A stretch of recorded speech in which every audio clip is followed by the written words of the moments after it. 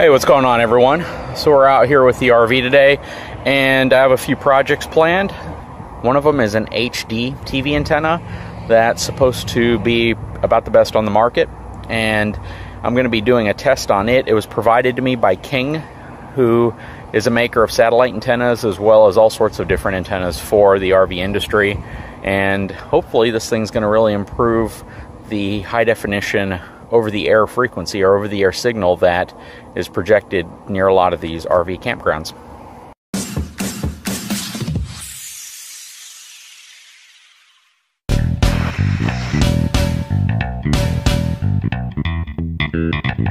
So what I have here in front of me is the King OmniGo.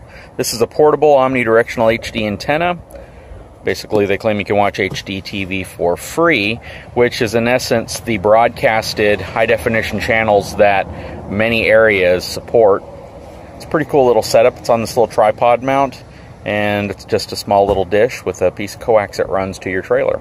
So I'm going to be really interested to see how this thing performs and if it can pick up any HD signals, because we have something similar to this, but it uses a little flat, flexible antenna, and it does not work real well where we're at. So if this can give us a better signal where we're at, then it's definitely going to be pretty impressive, because we are in South Texas right now and outside of any major city. The closest city to us right now is Kingsville, Texas. So let's see how this works. Now that we have everything unboxed, this is a magnetic base, of course, because my truck is aluminum. I will demonstrate. It's pretty much useless on an aluminum truck, but I can always hook it to my wife's Navigator right there. Tripod. Looks like you set it up almost like you'd set up a tent. Coax cable. Dish. Instructions. DC outlet. AC outlet. And then your conversion cable to run it to your TV. Plus a nifty case to hold it. I'm going to put all this together, plug it in, see how it works. Now, one thing I love about these tripod stands, and I didn't know this was the specific type that it is, but it's pretty easy to unfold. That's it. So to mount this dish on top, you simply line up the grooves, twist it, and then tighten up these little twist clamps on top, and it will secure it and keep the wind from knocking it off or anything like that. Now from the outside, all you're going to need is the coax cable, the antenna, and the tripod. On the inside, you're going to be using this specific piece to connect between the coax connector inside of your trailer to the back of the TV, and then you're going to power it with either the DC 12-volt outlet or your AC 110 outlet, which is what I'm going to use. So this goes inside of the RV, this stays outside.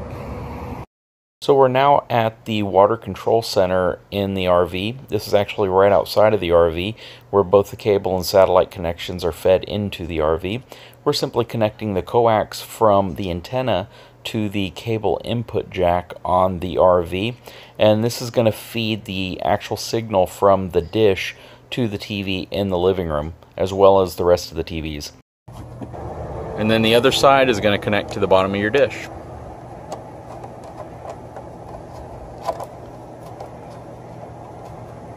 The tripod has these little plastic clips that are designed to hold the coax itself and guide it down one of the legs. But for the sake of testing it, I'm just going to allow it to hang right here. I have it sitting on a picnic bench. So on our RV, we have both the coax as well as the 12-volt socket, and then a 110 back there. You know, I might try the 12-volt socket simply because it's available, and I don't need to run a power supply to run additional cords here. So let's see how that works.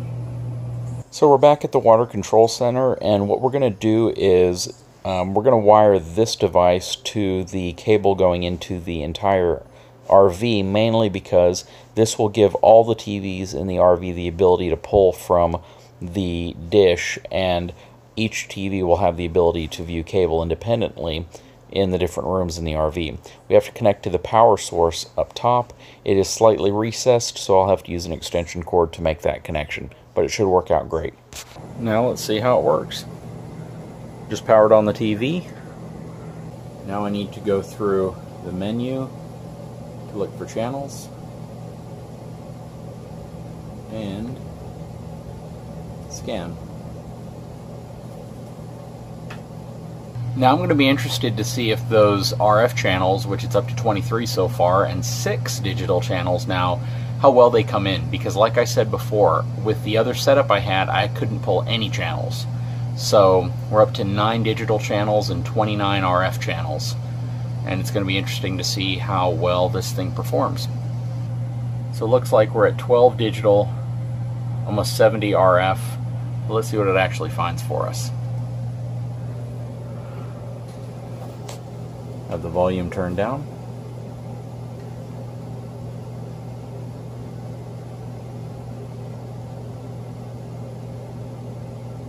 Yeah, coming in pretty good. The first channel had a bit of pixelization, but I have to say, it's picking up pretty much all the digital channels. And again, I wasn't able to pick up any digital channels with the prior setup I had. Pretty impressive, guys. Well, guys, I can honestly say I'm impressed with this setup. It's basically this little HD antenna dish on a tripod mount. Comes with bags to hold everything. Comes with your coax cable. I have it wired into my water closet here. I used an extension cord because this is recessed right here and the plug wouldn't go directly into the 110 outlet. Their little adapter, which I have connected to the entire RV's cable connection. So technically I should be able to find these channels on all of the TVs in my RV. We have 3, but you know, I'm really impressed with this setup, and so far it's working really, really good. We're picking up 12 digital channels, and they're coming in really clear. So I'm just thrilled to death with this so far. It's a good setup. For comparison purposes, this is the other setup that we had. It's a flexible, you know, panel antenna with a piece of adhesive here. We never used the adhesive, but we were never able to pick up any channels out here. I think at one point we picked up 1, maybe 2 channels, but they were very pixelated. This King setup is performing flawlessly, and you guys were able to see that we picked up quite a few channels, and they're all coming in really clear. So I would highly recommend this. So that's going to wrap up my installation of this King OmniGo antenna system. So far, it works really good. Big thumbs up. If I ever have any problems with it, you guys know I'll share it with you. I will provide a link in the description if you're interested in getting one of these, and I'll also provide you a link to King's website because they have a whole variety of products for antennas as well as satellite. Anyways, guys, I hope you enjoyed the video. If you do, please take a moment to subscribe to my channel and give me a thumbs up. Thanks, everyone. And for those of you that are wondering, the Navigator is probably going to be going away very soon, and we're going to be replacing it with a completely different brand of SUV. It will not be a Ford, but Lincoln's going to be going away. The F450 is going to be around for a long time. So if you're getting tired of seeing it, I apologize, but that's not going anywhere.